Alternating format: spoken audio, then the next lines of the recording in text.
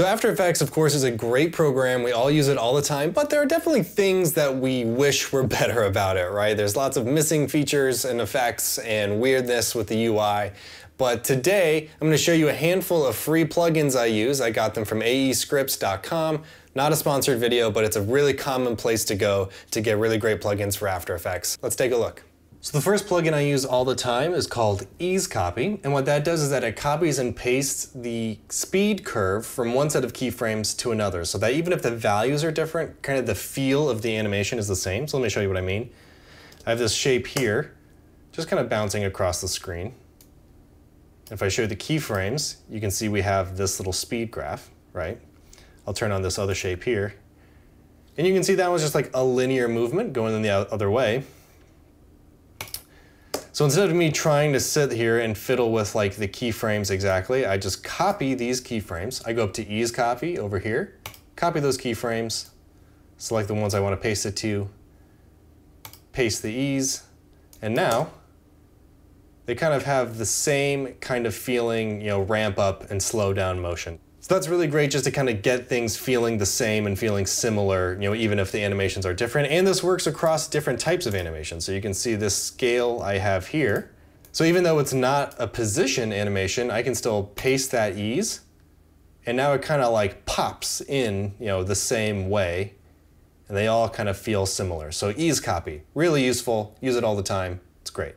Another one that's super handy is a plugin called Text Exploder, and what that does is that can take chunks of text and break them up either by line, by word, or character, but it keeps the text in the same place. So in this case, I have this little sentence, explode this text.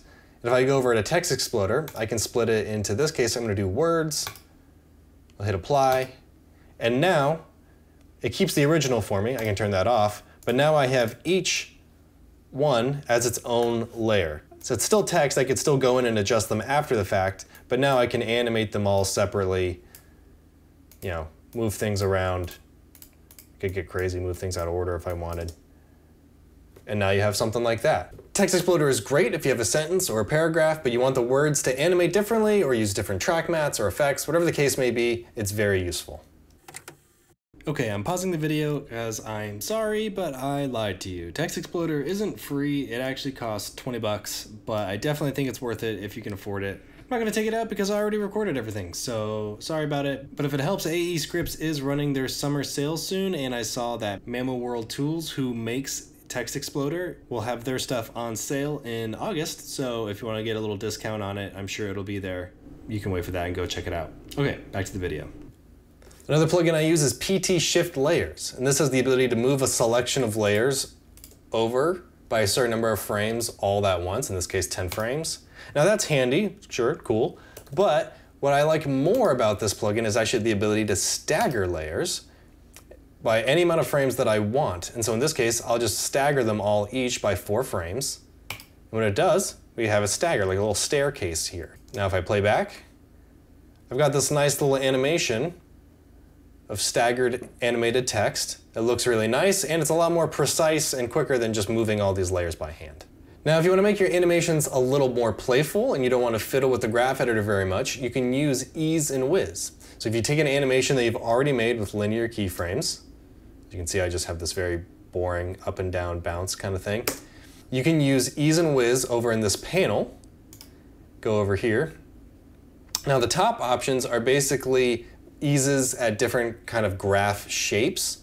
They all kind of produce a different feel in terms of velocity, ramping up or down. The next menu has some specialty options that can give your animation a bouncier feel. They add overshoots to your animation, and it's easy to understand: bounce back, elastic. You can adjust if it affects your in point or your out point or both, and whether or not it affects all the keyframes or just some. In this case, I'm going to apply an elastic to everything across the board. And now you can see it's kind of got this weird little sort of bouncy, stretchy sort of deal going on. Or if I go in, I can reset it here, just delete all the expressions that I did, delete that last one, and then if I select this one, set it to just out, to bounce, apply, and now we kind of get this nice little bounce. Last but certainly not least is True Comp Duplicator. Now this can not only duplicate the comp that we're currently working on, but it'll also duplicate all of the individual pre-comps that are inside of it. So this is really handy if you're making a new version of your comp, because you can save your original work and then make tweaks to the new pre-comps inside without messing up with what you made before. Let me just kind of explain. So if you see this, it's a very just simple little animation I made, but it's all made out of a bunch of pre-comps. So if you go in here, all of these pre-comps to kind of get to this base animated layer, right? So if I wanted to make changes to this, I'd have to duplicate things a bunch of times, but with True Comp Duplicator, I don't. I can just go to the True Comp Duplicator panel. I can, add a new suffix to the comp I make. I have all these options for duplicating footage, duplicating solids. The depth limit will actually tell me how many pre-comps deep that I want it to look. So you have lots of options in here. In this case, I'll just say version 2 or something. And then I select that comp in the project panel. I duplicate it. 7 items duplicated, 0 expressions, that's fine. Now I have a new version in here. I can go all the way very deep. Let's just pretend I wanted to make this one that blue color for some reason. And now you can see I've added that blue color, but my original one is still the same, just how I made it. This is just a huge time saver rather than duplicating a comp and all of the pre-comps inside of it and then manually replacing them by hand. So all these plugins are super great. I use them a ton, almost daily when I'm in After Effects. And like I said, they're free. So definitely go check them out after this video. Also, here are some honorable mentions. These are plugins that are also free that I've used that I really like, and you should definitely go check out. Thanks again for watching, and I'll see you in the next one.